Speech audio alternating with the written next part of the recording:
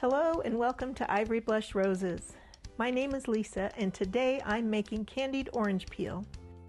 I learned how to make this from my adopted grandma, Florence, when I was in high school. The recipe is in the description box below. I bought a big bag of navel oranges with thick skins, but you can make this recipe with just a couple of pieces of fruit at a time. The first task is to quarter the oranges, removing the hard stem piece. Next, I remove the fruit segments and put them in a bowl. I'll set these aside for snacks, or sometimes I'll blend them up and strain them to make orange juice.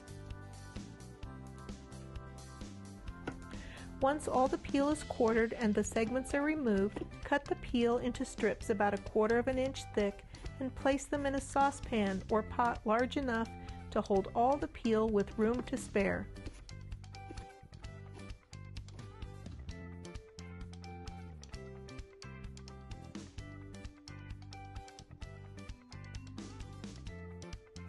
I like that there's little waste with the oranges. The only thing that's going to get thrown away is what's in that little bowl.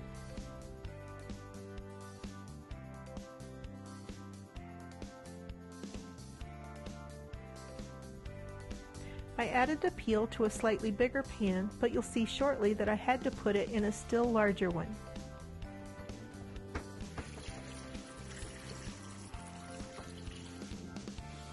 Add enough water to cover the peel and bring it to a boil.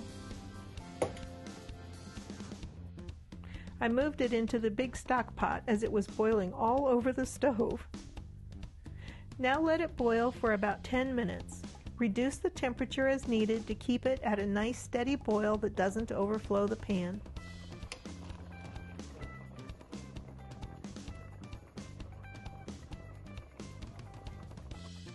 I put a colander in the bottom of the sink and then I drained the peel.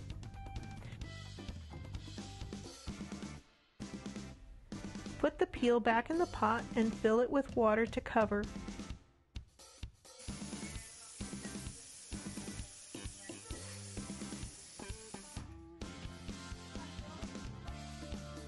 And repeat the boiling and draining process 2 more times.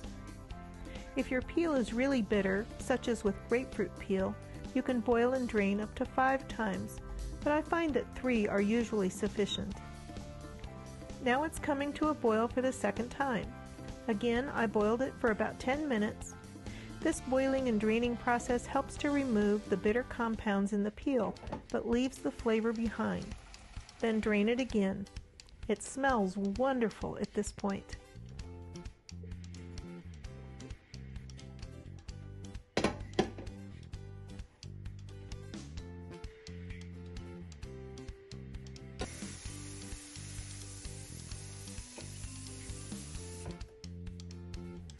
Cover the peel with water and bring it to a boil for a 3rd time. Boil again about 10 minutes. Mushu always has to be nearby to watch what's going on. Drain again, and this time put all the peel in the colander and let it drain. Once the peel is fully drained, measure out the peel.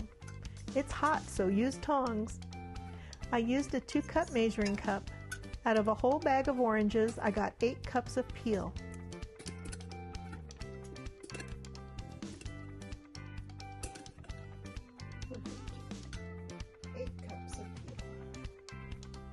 Now set the peel aside for a few minutes. Rinse out the big pot and dry. It's time to make the sugar syrup. The amount of syrup you need depends on how many cups of peel you have. You can do only 1 or 2 oranges at a time if you'd like, and adjust the syrup quantities accordingly. The ratio is 1/4 cup of water to 1/2 cup of sugar for every cup of peel. So for 8 cups of peel, I needed 4 cups of sugar.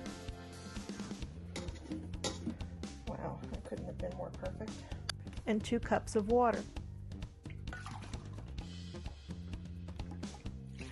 Now we're going to put the sugar and water on the stove and boil it gently to help the sugar dissolve.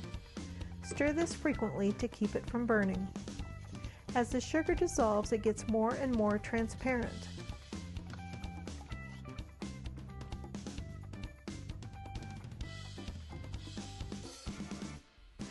Not quite there yet. There we go. Now you can see that it's completely clear. As soon as it's transparent and at a full boil, it's time to add the orange peel into it. The orange peel is quite soft at this point, so be gentle with it. Stir gently until the peel is coated in syrup. Bring it to a boil and adjust the temperature and let it simmer gently until the orange peel turns translucent. Stir it every few minutes, being gentle so the orange peels don't break up. You can see that the edges are starting to turn just a little bit. In my experience, depending on the thickness of your orange peels, it can take anywhere from 15 minutes to half an hour or more. And now it's actually gone pretty translucent. Notice that the white is completely gone and has changed color. The darker portion of the peel is somewhat translucent. You can see the light shining through it. The syrup is nearly all gone, and that means it's been absorbed into the peel, and that's what you want. I probably could have let this batch go just a tiny bit longer. Now drain it one last time. You can save the little bit of extra orange syrup to use in baking if you like. Use it to replace an equal portion of sugar in your recipe. It makes yummy orange rolls or orange icing. When I made these, I knew I wasn't going to be using it in the near future, so I just discarded it. While the peel is draining, set up cookie sheets and cooling racks to dry the peel on. You'll also want a shallow bowl filled with granulated sugar. Then roll the orange peels in the granulated sugar until lightly coated, and place them on the cooling rack. The rack allows the air to circulate so they will dry evenly. I found that I prefer the slightly coarser granulated sugar rather than the fine cane sugar for rolling the peel. It ends up a little prettier and more sparkly. I used cane sugar here because that was what I had on hand. It turns out well either way.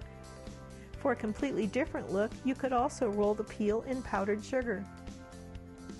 Once all the peel has been rolled, let it air dry for several hours or overnight. Once it's dry to the touch, you can package it up. It's such a lovely bright color, a real jewel on the table of Christmas treats. If you'd like to try fancy variations, once the peel is dry, you can dip the peel halfway into melted chocolate coating. Lemons and grapefruit make yummy candied peel as well. I hope you've enjoyed watching me make one of our family's favorite and most requested Christmas treats. I'd love to know if you make this recipe. Thanks so much for watching, and I'll see you in the next video.